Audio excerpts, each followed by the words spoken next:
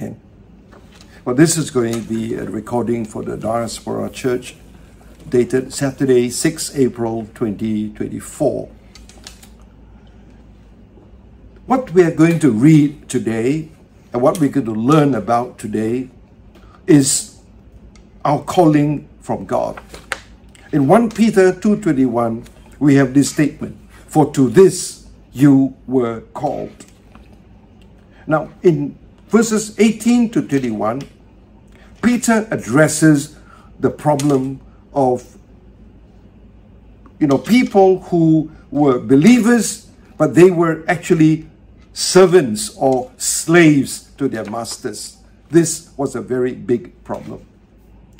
All right, so we need to understand quite a few things here, but let's begin with this idea of our calling. To this you were called. Now we have to ask ourselves what this means. First, we need to understand that the call of God may be understood in a number of ways rather than a fixed idea. So the call of God has to do with, for example, salvation. And the word call here may be understood simply as an invitation to believe in the Lord Jesus, to receive the Lord Jesus and find salvation. We call this a call to salvation. Then we also have another one where we have a call to serve God. Right? So this is quite common. In the Old Testament, Moses called upon Israel to serve God. The prophets called upon the people to repent from their sins to serve God. The apostles are also asked the church to serve the Lord. This is a very common thing. So two major aspects may be highlighted: the call to salvation and the call to serve God. How do we appreciate the call of God? Well, as we try to understand the Word of God and the call of God, we must find it truly gracious. It is out of grace and mercy that God would even call us who are totally unworthy to serve, to be saved and to serve. And so when we look at the call of God, the word gracious must come to mind. It is also glorious. Glorious because the call of God is full of glory. It comes from God in heaven. It is given to us in more ways than one and made applicable. And it is wonderful to see how God would call different people at different times, through many eras, through many different centuries. God graciously calls, and then we understand the glory behind it. But today, we are introduced to a new aspect. And this new aspect is a call to follow the Lord Jesus with a special focus on suffering. That's what we mean, to this you were called. Well, the Lord Jesus Christ himself is an example for us. First, God the Father sent him, which means to say that there was a call from the Father for him to be sent. And he fulfilled this call by being sent by God the Father. Now that is wonderful to note. Right? So he knew what he came to do. He would be sent to redeem mankind from sin and from Satan. That is a huge, tremendously huge task to fulfill. Now he will have to fully obey the Father's plan of redemption. Now that is absolutely important. He has to fulfill everything that is required of him from the Father. Well, we have this word here, right? So as we read the Gospels, there were three main ministries that the Lord Jesus had to fulfill. One, he had to preach the word, the gospel of salvation. Two, he has to teach disciples. Three, he has to heal the many who came to him. All kinds of diseases were brought to him for him to heal. There were people who were possessed by evil spirits, and he had to cast them out and to heal whatever damage there may be to that particular person. There could be a damage of the mind, in the emotions, in the physical body, and the Lord was there to heal every aspect of the person. And that is wonderful to take note of. But however, there is one other aspect that we need to look at very carefully. And that aspect is the aspect of enduring salvation. And this is important. The enduring suffering. The problem with wanting to bring about salvation is that it will entail enduring suffering. That is the problem. And as we read the scriptures, we are absolutely amazed at what the Lord Jesus Christ had to suffer. He had to suffer under the scribes, the chief priests. He had to suffer under the Romans and finally put to death. All these things were a part of his suffering. Did the Lord Jesus fulfill all these things, including suffering? And the answer is yes. The Lord Jesus was obedient to the Father completely, sincerely, wholeheartedly. That was what is his example. And this is where we are now challenged to consider. To this you were called. This particular call was made specific to those who were slaves. That is what we are reading here. So when Peter wrote, "Servants, be submissive to your masters with all fear, not only to the good and gentle masters, but also to the harsh ones. For this is commendable. If because of conscience toward God, one endures grief, suffering wrongfully." And Peter went on to say, "For what credit is it if, when you are beaten for your faults, you take it patiently? But when you do good and suffer, if you take it patiently, this is commendable before God."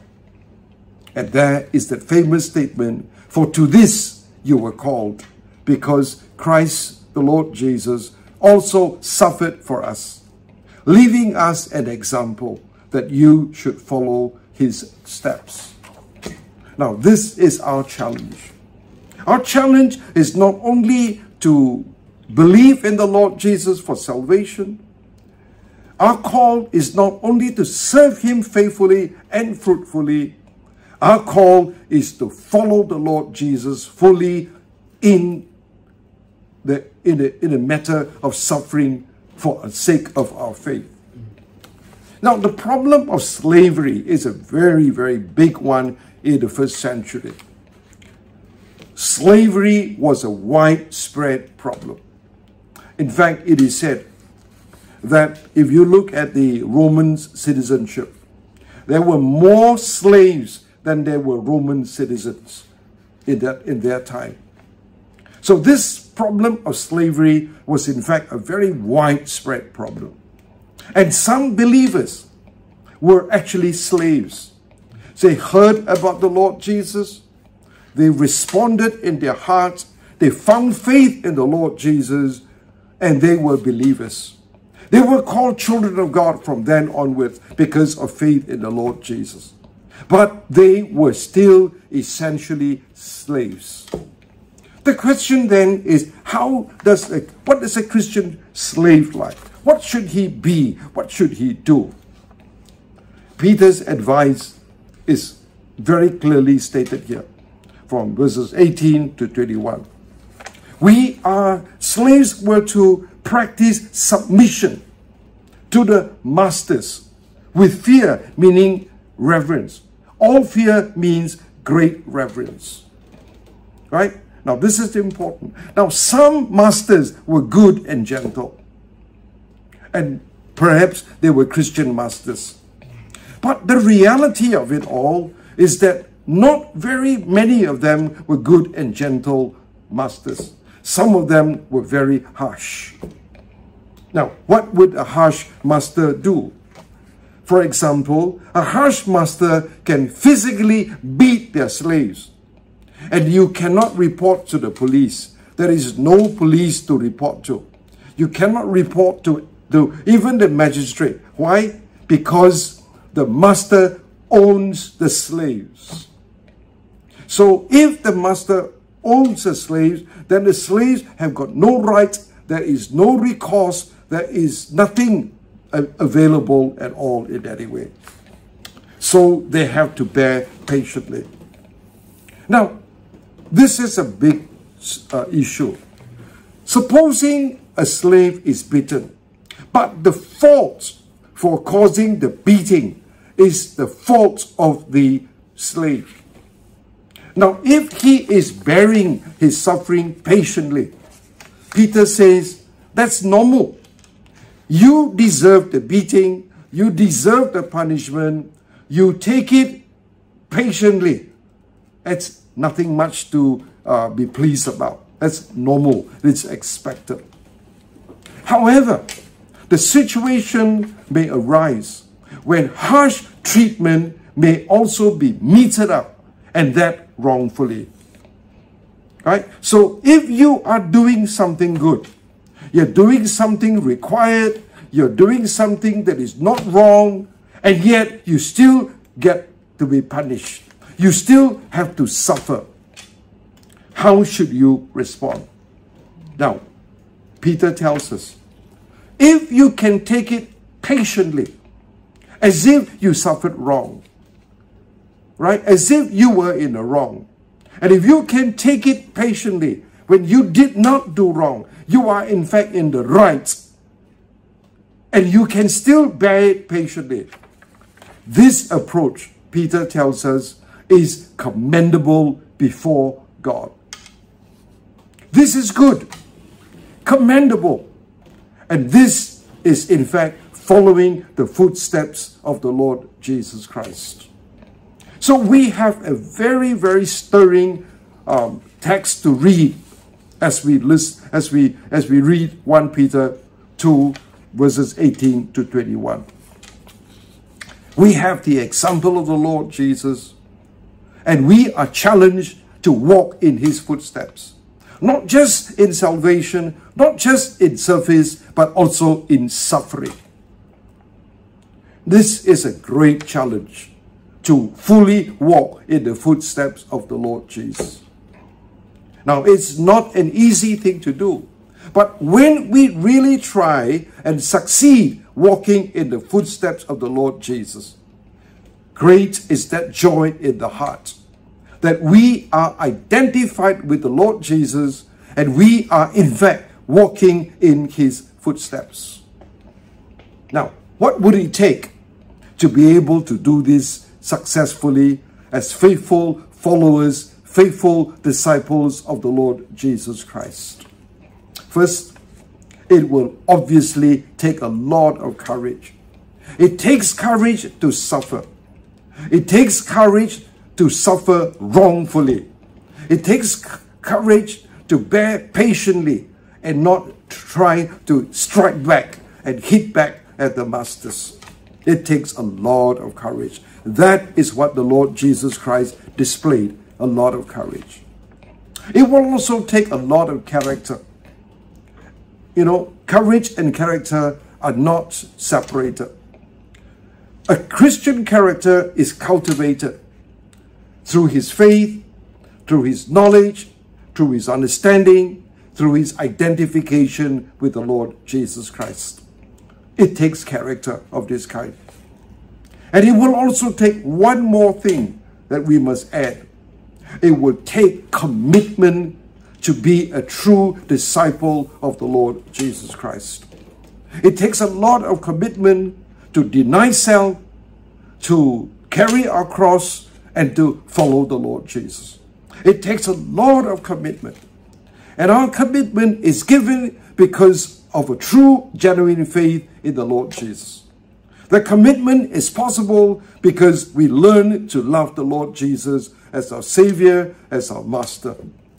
And when we combine these three things together, courage, character, commitment, then we will find that we will indeed be able to walk in the footsteps of the Lord Jesus, following Him closely, and thus fulfill that which we are called to do.